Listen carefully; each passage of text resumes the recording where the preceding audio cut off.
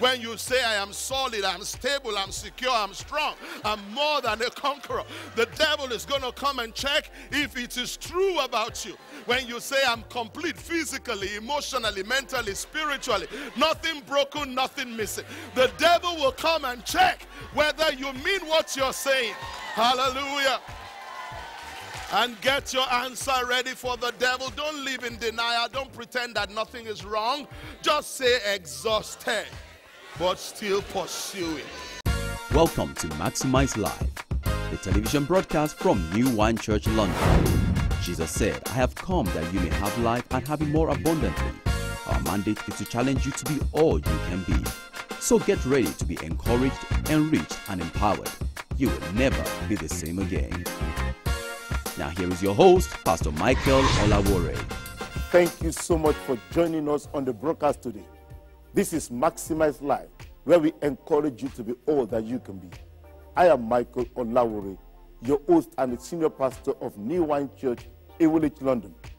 Dr. Tayo Adeyemi, the founding pastor of New Wine Church, London, and my spiritual father, who has gone home to be with the Lord, encourages us on today's program to look beyond the beginning and play our part in completing what God has begun in our lives. Today's message is titled, A New Beginning is Only a Beginning. I am sure it will encourage, enrich, and empower you. Stay tuned. Moses dies, Joshua takes over. He shows it to Joshua. He says, I don't want you to have any confusion in your mind as to what I have intended for you to inherit. Now go to Joshua chapter 13, and you will find what I consider to be one of the saddest testimonies in Scripture. Joshua 13 verse 1.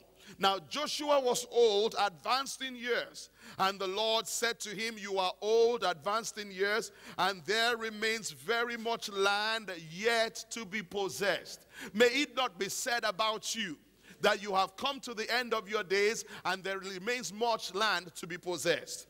May your testimony be the testimony of Paul the apostle. 2 Timothy 4:7. I have fought the good fight. I have finished the race. I have kept the faith.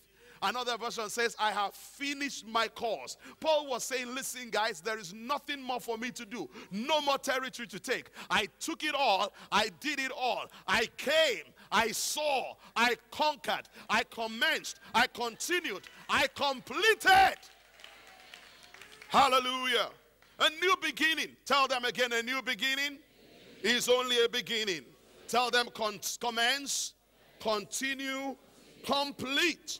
So what must you do with your own new beginnings? I want to share with you today 4 things you need to do with your own new beginnings. Number 1, ask God to show you what is yours.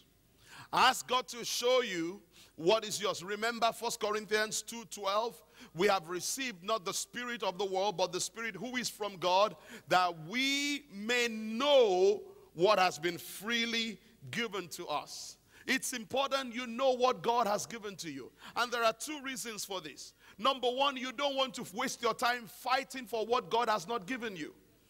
And there are many people who are fighting for what is not theirs, expending their energy, putting their hopes on something that will never come to pass because it's not God's will for your life.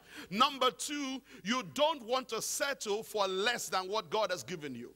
Again, there are too many children of God who are living beneath their privileges. So you got the new job, but that's only the beginning. What if God wants you to eventually become a director in the company? I thought someone would say amen to that. Because why can't it be you? Joseph came into Egypt as a slave. He ended up being the prime minister. Don't be limited to your point of entry.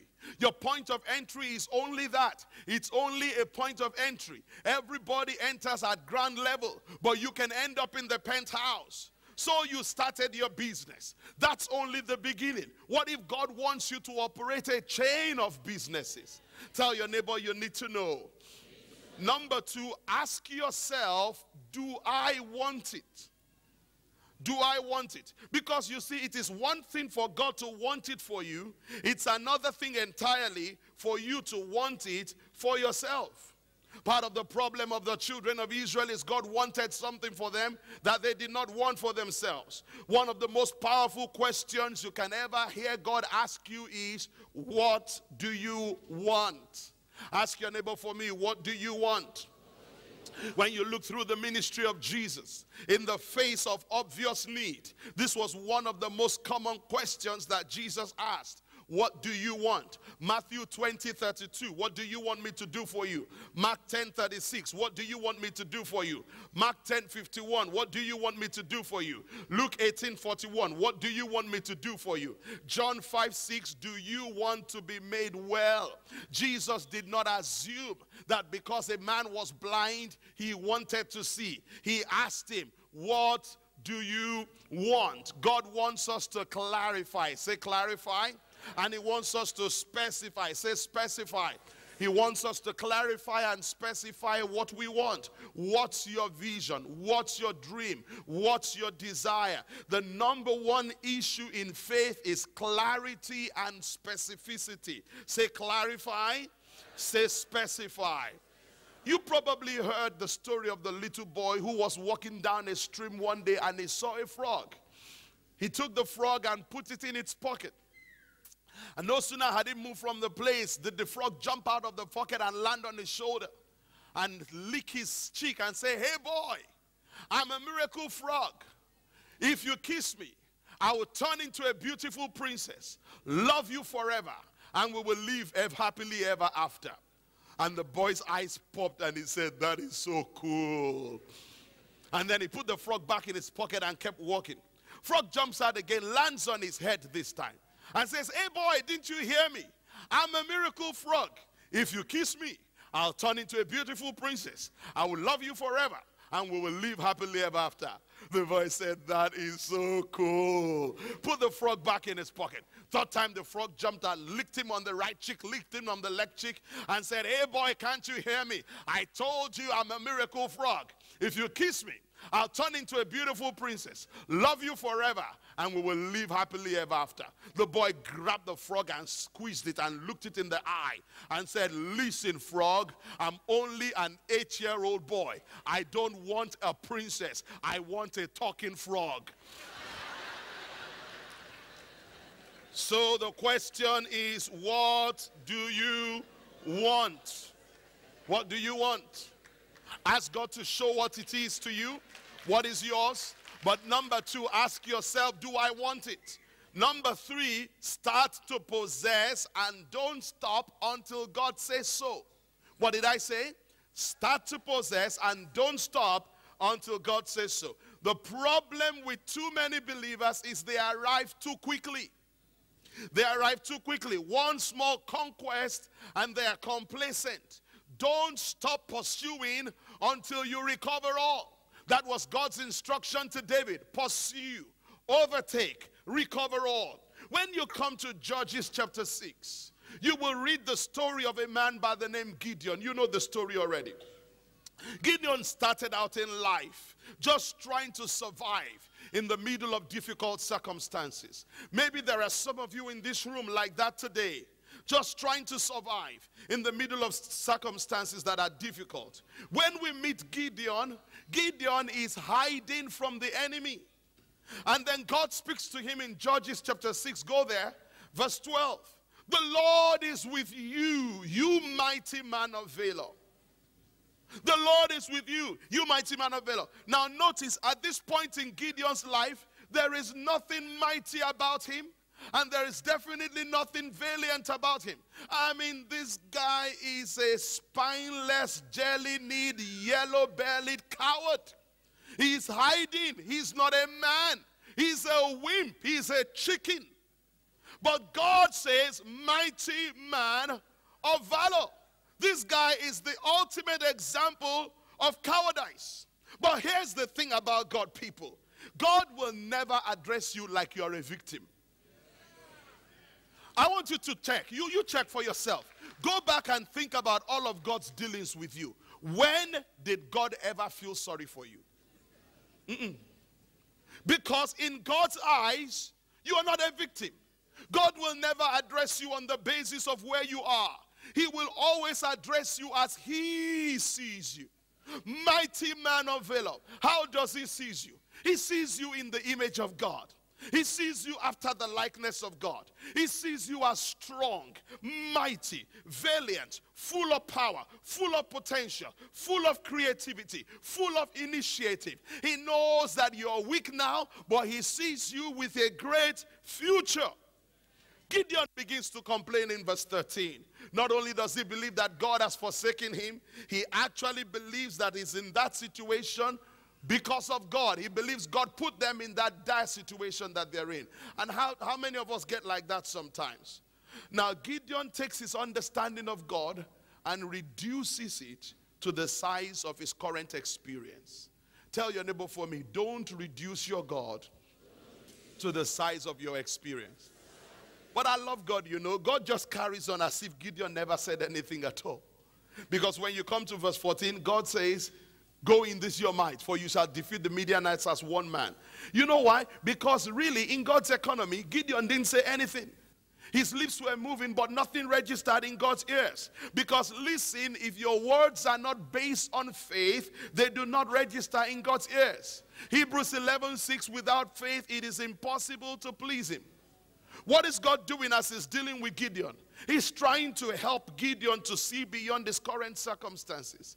Because you see, once you get locked in the web of your current circumstances, you can't see what God is doing. Anyway, God launches Gideon out with 300 men, takes an army of 32,000, wilts them down to 300 who are strong and brave and valiant and full of faith. Now, God had said to him, I will give you the victory. God has said to him, I am with you. But I want you to notice that Gideon still had to fight. In spite of the fact that God said, I am with you. The fact that God is with you doesn't mean you won't have to fight. The fact that God said, I will give you the victory doesn't mean it will come easy. It simply means that when all is said and done, in the final analysis, you get the victory. But this is what I really want you to see. It's in Judges chapter 8. Judges chapter 8 and verse 4. When Gideon came to the Jordan, he and the 300 men who were with him crossed over. Look at the next phrase there. Exhausted, but still in pursuit. Somebody say exhausted, but still pursuing. Say again, exhausted, but still pursuing. So this is the question this morning. Are you still in pursuit? Are you still in pursuit? The next time somebody asks you, how are you? And you know that you are not fine. How many of you know that plastic religious answer we always give? When they ask you, how are you? And you know that you are not fine. Just answer them, exhausted, but still pursuing. Exhausted, but still pursuing. I've got bruises all over me. I've been battered. There's dirt in my nails. My makeup is messed up. My hair is falling apart. But guess what? My shoulders are square, and I'm still pursuing. Say it again, exhausted, but still pursuing. When the bills are high and the funds are low, and the enemy says to you, what you gonna do now? Tell him, exhausted, but still pursuing. When you walk out of the doctor's surgery and the diagnosis is really bad and the prognosis is even worse, and somebody says, how did you fare at the doctor's surgery? Tell them, exhausted, but still pursuing. When it seems like your entire world is collapsing all around you, square your shoulders and say, I'm exhausted, but still pursuing. When the credit crunch threatens to squeeze the life out of you, shake it off and say, exhausted, but still pursuing.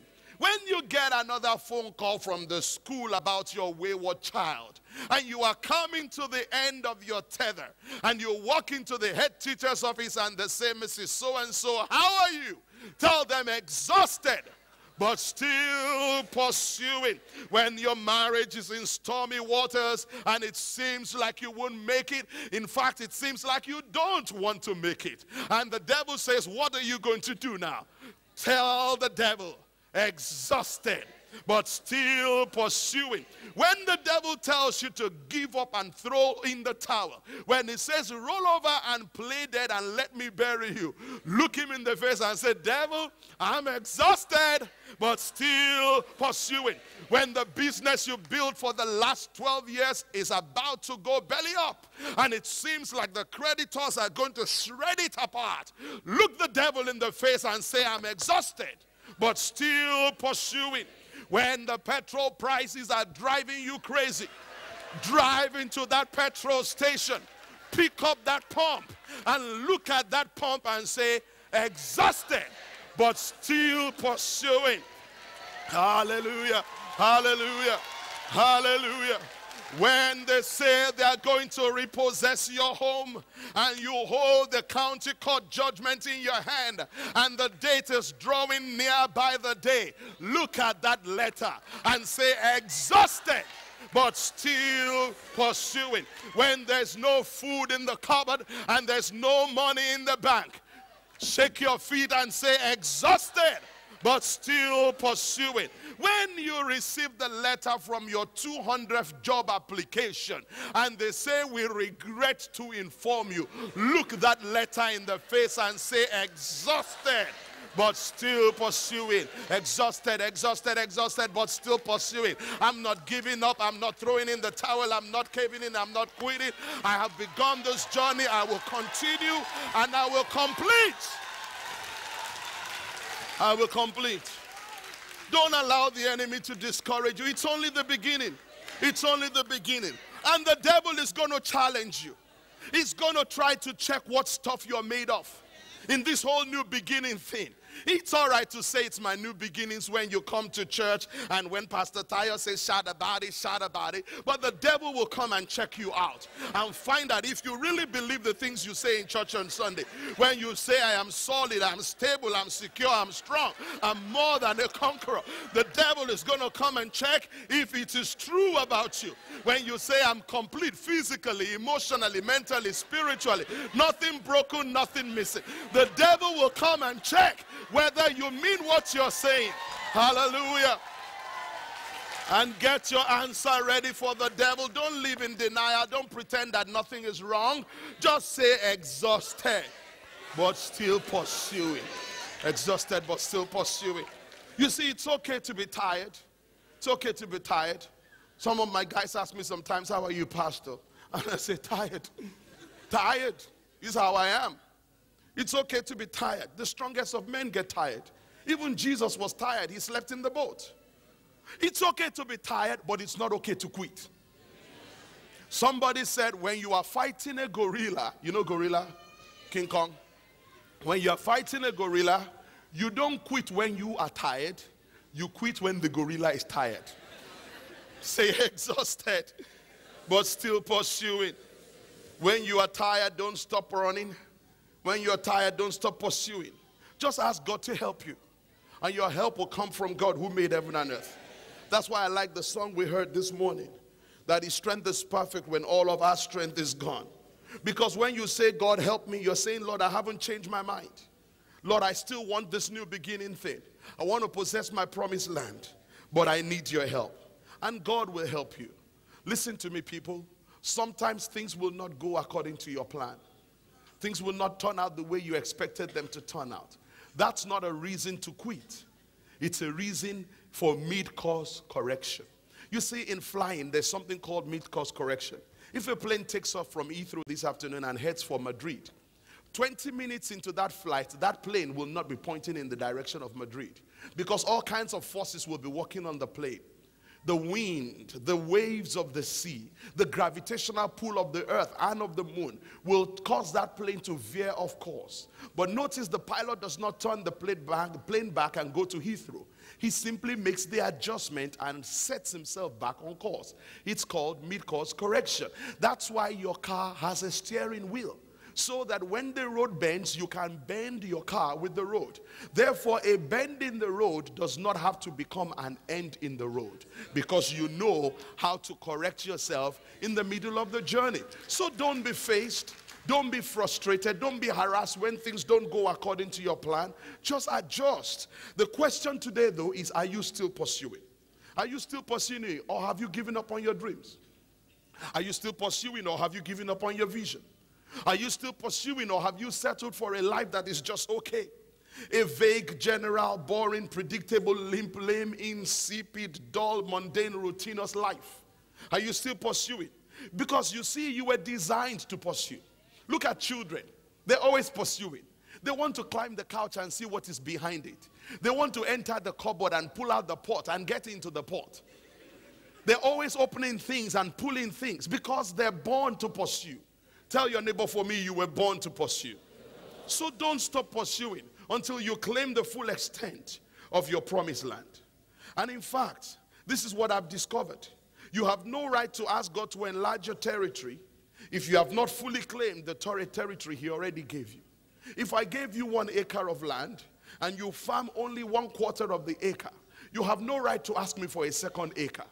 You should come to me and say, listen, I have used the full acre, I need more land. And that's what God is waiting for. Are you hearing me today? Number 4, select those who will make the journey with you.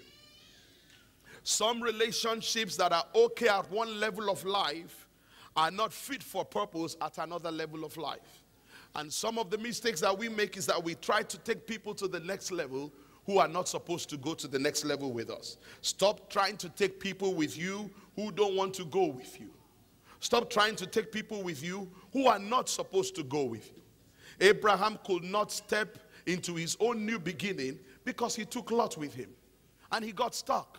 Until he disconnected from Lot, that's when God spoke to him and said, look now to the north, the south, the east, and the west. As far as you can see, I will give you all the land. Part of the undoing of the children of Israel is that when they left Egypt, they allowed a group to live with them that the Bible simply identifies as a mixed multitude.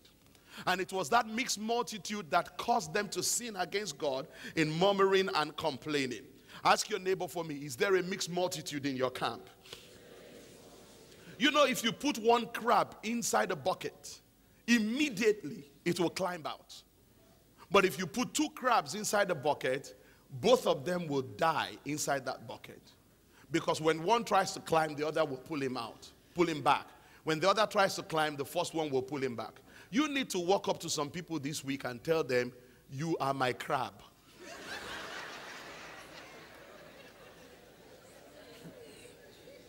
No, when you say it, be more tactful than that.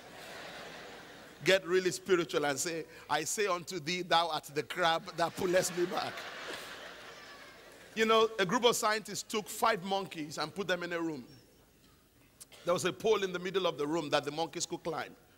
And they hung a juicy, beautiful, luscious bunch of bananas at the top of the pole. And right on the ceiling, there was a shower mechanism. As the monkey would climb up the pole and get to a certain point, the shower will trigger and will douse the monkey in freezing cold water, wet all the other 4 monkeys on the ground. Another monkey will try, they get a shower. Every time they will reach for the banana, they were rewarded with a shower. After a while, if a monkey tried to climb the pole, the remaining 4 will pull him down and beat him. Then the scientists took out one of the 5 original monkeys and brought another monkey and then turned off the shower trigger. So there was no more shower. Of course, the 4 didn't try to climb, but the new monkey tried to reach for the banana. And the other 4 pulled him down and beat him. And then they took one of the original 4, replaced it with another one, and they did like that until there were 5 new monkeys who never experienced the shower. Do you know they never ate the bananas? Because every time one of them reached up, the other 4 pulled him down and beat him. And I am wondering this morning, which monkey is pulling you down and beating you? Select your company. Not everybody can go with you. Surround yourself with people who will encourage you, challenge you even to maximize your potential. Friends, God has set a whole new beginning before us. It's a whole new land to explore. It's vast, it's good, it's large, it's flowing with milk and honey. And I want to challenge you today. Make sure you claim everything that God has for you. Tell your neighbor for me for the last time, a new beginning is only a beginning. Let us pray. Father, we thank you today. We are so grateful.